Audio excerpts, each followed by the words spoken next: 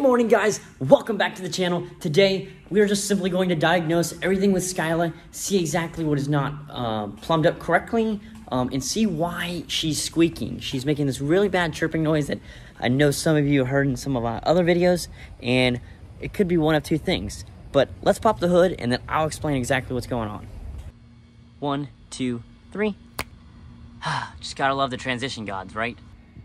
Now, if you guys watched my last video, I completely assembled Skyline, both exhaust and intake side, minus the one intercooler piping that is still missing. I do have a 90-degree bend, but it doesn't really fit well inside of the piping. So what we're gonna do today is we're gonna actually put that in there, and we're gonna turn the car over without actually revving it, try to figure out what the squeaking noise is, because I believe it's either gonna be my wastegate actuator or wastegate, internal wastegate flapper.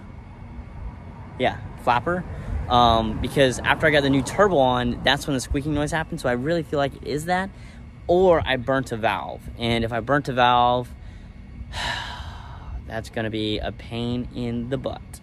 So, but anyways, guys, let me put that intercooler piping on, and then we're gonna start the car up. And here's that pipe I was talking about. As you guys can see, whoever had this last did some weird welding job, but we're just gonna stick this on Skyline for now, and we're not gonna really be clamping her down. This is just temporary until I can actually find my other 90-degree bend. The nice thing is it's located right here, but I am still gonna take off the bumper. That way we can diagnose everything and be able to see everything up close.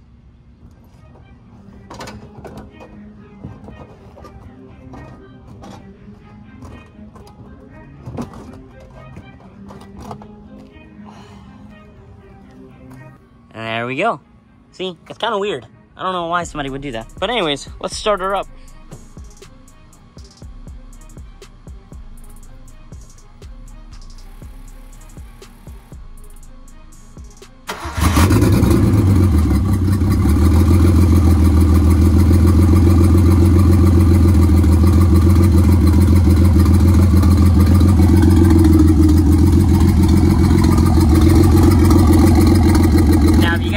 Squeaking noise, that's what we're trying to figure out right now.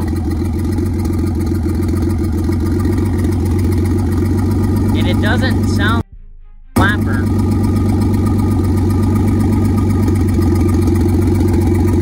It may be my exhaust manifold's cracked, but that's the only thing.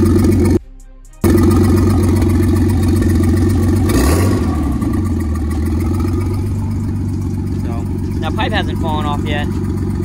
And the smoke is from the Tomei downpipe, just so people aren't freaking out on why my car's smoking.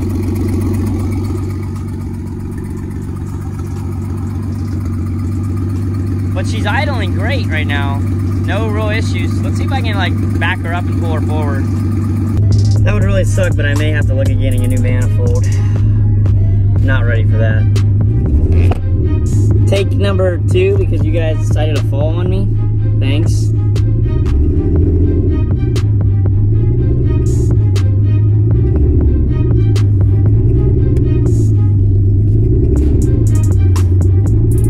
Besides the fact that she's idling high, that's probably because of the injectors and the fact that I don't actually have the throttle body like correct.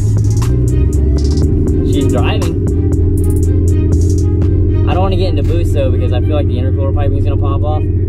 But before, I couldn't do this, so interesting. Now I still have to get the Z32 MAF, and I still have to get the tune on it, but I'm not really trying to give it a lot of throttle, because the last thing I want to do is heat up anything inside. I'm just trying to like really just give the car a feel for how it's doing.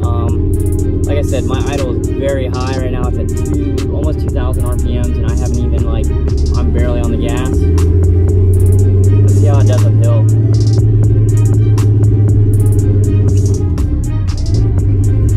Okay, it's still breaking up a little bit.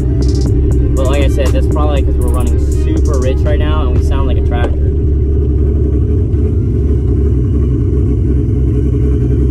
Yeah. Dang it.